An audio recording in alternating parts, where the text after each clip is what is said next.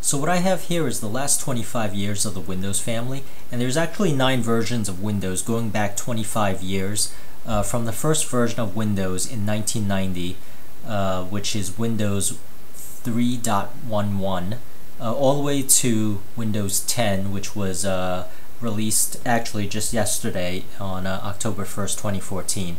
And I'm going to go over each one of these briefly just to show you how they've evolved over the last 25 years. So the first one here is actually Windows 3.11, and you'll notice Windows 3.11 here is fairly bland. There's not much to it. There's MS-DOS, there's a file manager. Curiously, if you look at the games, so if I double click on games here, you'll see there's still Solitaire and Minesweeper, which is, so this came out in 1990, and this particular version, which is Windows 3.11, actually came out in 1992. So you'll see how interesting this is. You notice you can minimize it, and you could actually maximize it, but there's not much there in terms of software. So you're probably wondering what exactly can you do with this. But at the time this was fairly revolutionary, because if I exit out of this, you'll see what there actually was. So in the past there was just a command shell, which was something where you type commands. So if I bring back Windows, you'll notice quickly you saw that Windows 3.11 banner there, which was the start screen. So that's Windows 3.11. Let me go on to the next iteration, which was Windows 95, and Windows 95 came out in 1995. And you'll notice this was basically the base template for all the other versions of Windows going forward. So you'll notice just right after something that was so primitive compared to Windows 3.11, you'll see the start menu. So this is the start menu that we're all familiar with, and interestingly enough, this came out nearly 20 years ago in 1995, and it has really kind of been something that people have held on to, this start menu here. There's really nothing more to show. If I bring up Windows Explorer here and I show you what the version is, you'll see it can't even process the modern day web pages now. So this was actually version 3.0. So this is one of the earliest versions of Internet Explorer here. So that's Windows 95, which came out in 1995. The next version here is actually Windows 98, and there wasn't too much of a difference compared to Windows 95.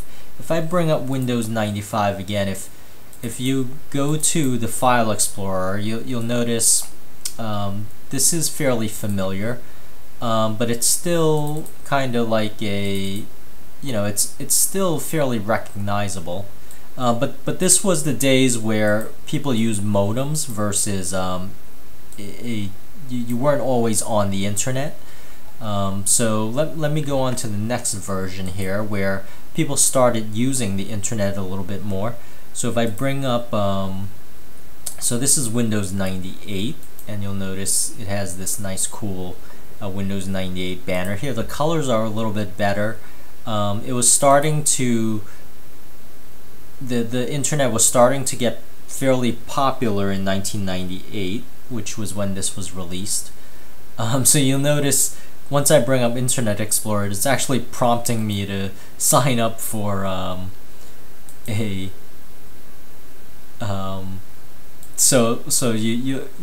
that's actually a little bit funny here, because it's actually prompting me, interestingly enough, for connecting to a modem. So it doesn't detect the modem. I'll select from a list. I'll just hit cancel here. So I can't even bring up the browser and show you what version it is, unfortunately, because let's see. Yeah, it's trying to, okay, if I say don't detect the modem. So it's interesting to see what it's doing here. Say cancel, and it won't let me get by, which is fine. So there wasn't anything too interesting with Windows 98. For the most part, it looks a lot like Windows 95. The next iteration is Windows ME, which is the Windows Millennium version, which came out in 2000. Let me just get the screensavers out of this. So this is Windows Millennium, which came out in 2000. Again, it's very similar, but one of the things you'll notice compared to the others is this is the turn of the century, and you'll notice it becomes a little bit more multimedia driven. One of the things to note about Windows 98, however, is that it does start getting the web look and feel. So you'll notice even with some of the Windows Explorer, it has the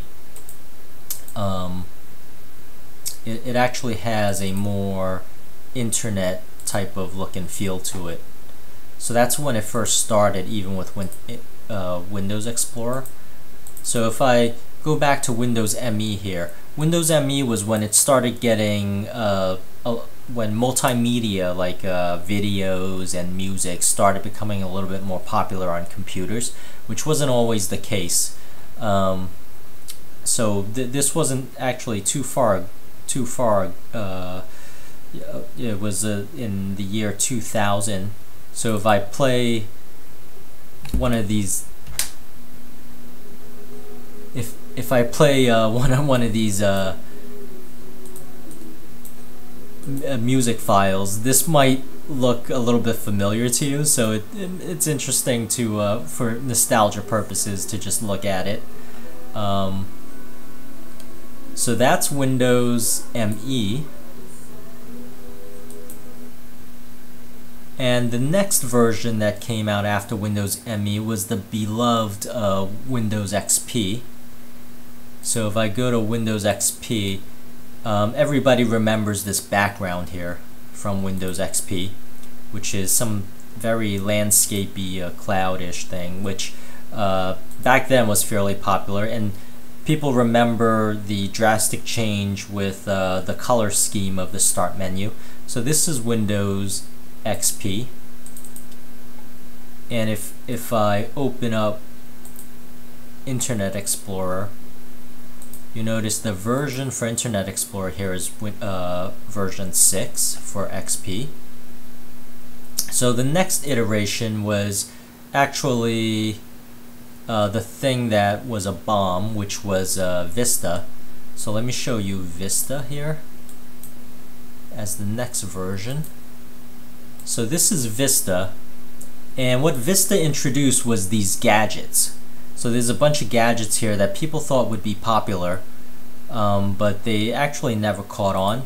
And this background might look a little bit familiar to everybody. There is a little change in the start menu.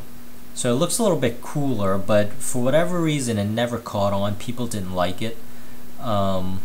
Or maybe they just didn't think it was all that different from Windows XP. So this is Windows Vista. And the next version, because people were not too thrilled about Windows Vista, the next version was actually Windows 7. So Windows 7 is, I'm not going to go over this too much. The gadgets still persisted. And you know, people recognize this background. It looks kind of cool, and it was simplified compared to Windows Vista. But this is the operating system, which came out actually in 2009. Windows Vista. So Windows Vista here. Windows Vista here came out in 2006. And Windows XP in 2001 actually. So Windows XP was one of the longest lived operating systems,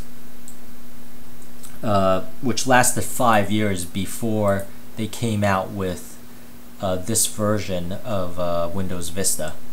So that was a very long gap in comparison to all the other iterations. So here's Windows 7, and Windows 7 is again the operating system that most of us still have, because you know, we love using this in comparison to this one, which is Windows 8. So Windows 8 was when it got really funky. Was when you push the start menu and there was a bunch of apps that came up, and you know, this is where your apps were, but your desktop was gone, and it was very inconvenient. And you know, it was very difficult for people to figure out exactly how to get back to the desktop. And it had these funky things where you hover over the corner, and that's where you find the shutdown button. Of course, I have here Windows 8.8, which is I mean Windows 8.1, which is a little bit better because it at least has the shutdown button here. So, but in any case, this was Windows 8.1, which was the version that people didn't like because the beloved start menu was missing from this. So this is Windows 8.1, and originally the next iteration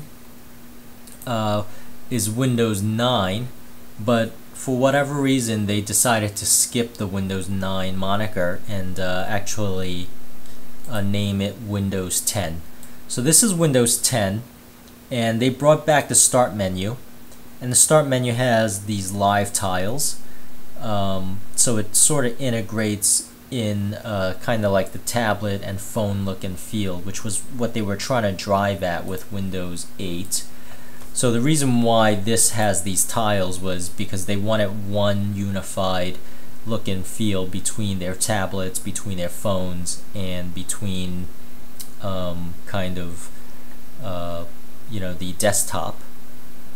And if you look at the version of IE here, this version of IE is actually 11, and this version of IE is actually also 11 for Windows 10 here. So one of the special things about Windows 10 is there is this icon here that allows you to toggle. Of course you could use hotkeys, but one thing that is different that's added into Windows is these concept of virtual desktops. So I could add a desktop here, and so here I have two desktops